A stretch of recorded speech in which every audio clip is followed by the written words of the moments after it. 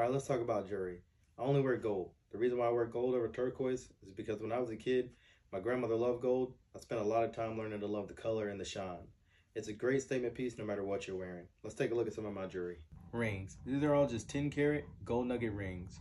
This one's shaped like a horseshoe, but if you're looking for something like this, just put in gold nugget and pick a style you like. Chains. This is a 7mm 14 karat gold rope chain. This is a 20-inch 14 karat gold 8.5mm solid Cuban with lab crafted diamonds.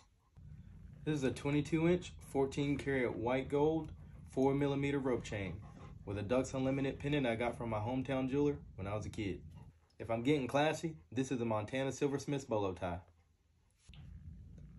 I have a set of 6 14 karat white gold diamond cut bottom grills. Well, there you go. There's some of the jewelry I normally wear. I only wear gold. I just think it looks amazing, and we go way back. If y'all have any questions, just hit me up in the comments. Y'all keep cowboying on.